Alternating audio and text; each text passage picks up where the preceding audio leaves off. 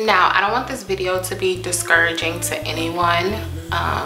If you are already in the works of starting a hair company, still go ahead and pursue everything that you're going after, but I just want you guys to be mindful of what's going on, and I'm here to give you guys the 411 on what's going on in the hair industry and with vendors and things like that. So yeah, just keep watching.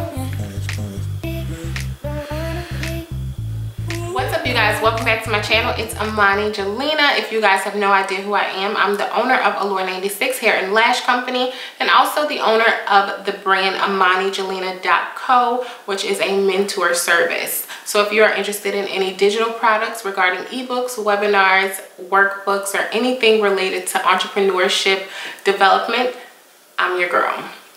But as you can see from the title of this video, this is why you should not start your hair company for the rest of 2020. So let's jump right in. I don't know if you guys know this, but in Asia, the Asia region, I'm going to say, there is a major shortage on all lace products. So I'm talking Swiss lace, I'm talking anything with lace fabric. There's a major shortage, which means that you are going to have the hardest time getting anything that has lace, which is your lace frontals, your lace closures, your 360 lace frontals, your wigs, your 13x4 wigs, your full lace wigs. And if you guys know, the wigs, the wig game, the lace game is popping right now. Be mindful that there are still vendors who do have lace products. Even though there is a major shortage on all lace products, there are vendors who definitely still have lace. The only thing is they're charging almost triple to quadruple the price for these products. So for an example, instead of you paying $25 at a wholesale price for a 12-inch 4x4 closure, you're 9 times out of 10, you're going to be paying close to $45 to $55 for that same piece, which is pretty expensive when it does come to wholesale prices, especially ordering things from overseas.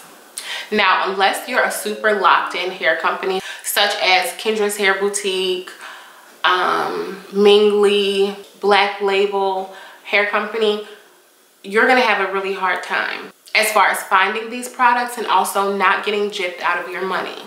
So my best advice for those of you who do want to start a hair company is still go ahead and move forward with getting everything prepared for your hair company, but don't essentially launch it until 2021 or in January or February of the new year. Now, I bet you guys are wondering, like, oh my gosh, you have a hair company, how are you doing it? Now, due to the reason that I have been with my same vendor for multiple years now, and me and my vendor, along with the factory that I'm partnered up with, we have a really close-knit relationship. And granted, my factory is suffering in different type of ways due to the shortage in lace products, but we're still making it happen. We're still pushing through. And I'm grateful enough that I'm not getting charged the extra expenses that a lot of these other business owners who do own hair companies are being charged. So if you guys do, or if you have to open up a hair company, or if you do just want to get the ball rolling for your hair company, I do have a dropship program, and I do have a wholesale program that is available on allure96.com in case you do want to get a kickstart to your business and want to remove the hassle of dealing with any overseas vendors and dealing with the hassle of not having lace products or anything like that. You guys can click the link in my description box and read up a little bit about my website and my company, and also sign up for the different programs that I do have to offer to you guys. So if you are interested, the link is right in the description box for you. I wish you all so much success with your new business endeavors as far as opening up your hair business. And if you have any questions for me, you can leave it in the comments section, or you can send me an email at imanijelena@gmail.com. And if it's any hair related questions about my business, Allure 96, I would prefer if you sent those emails to shopallure96@gmail.com. Otherwise, I will see you guys in my next video. Don't forget to like this video and also subscribe for any updates and also for future business tips. Until next time. Mwah.